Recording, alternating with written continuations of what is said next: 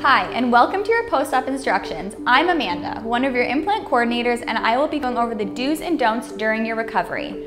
The first important don't is no pressure inside the mouth. This means no smoking, no straws, no gargling and spitting, and no blowing the nose. Please also avoid heavy lifting and vigorous exercise. This should be avoided for the first 2 weeks of recovery. It is normal to experience swelling, bruising, and bleeding after the procedure in the first week or two of recovery.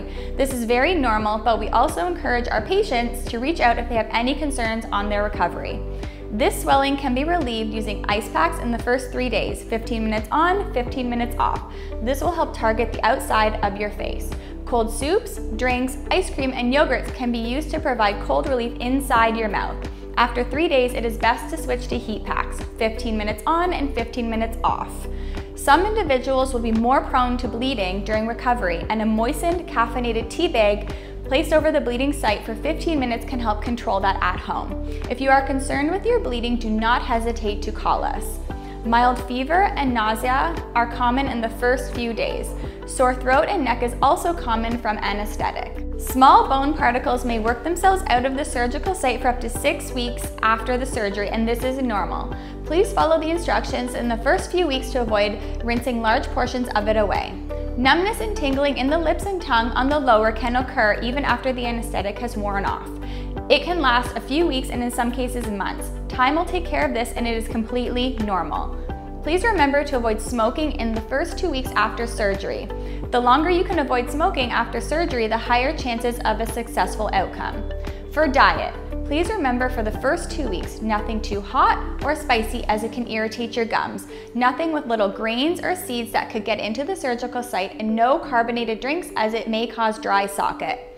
After this time, it is important to still only eat foods that is soft enough to be squished with a fork easily. Anything more firm or crunchy can cause the implants not to integrate properly. For cleaning your new set of teeth, for the first week, you can brush them very gently on the outside and inside and let the toothpaste gently rinse out. Any areas with natural teeth not involved in the surgery, you can clean as normal, just avoid vigorous rinsing. After a week and when instructed by the doctor, you may begin using your water pick. This is how you will clean underneath your new set of teeth.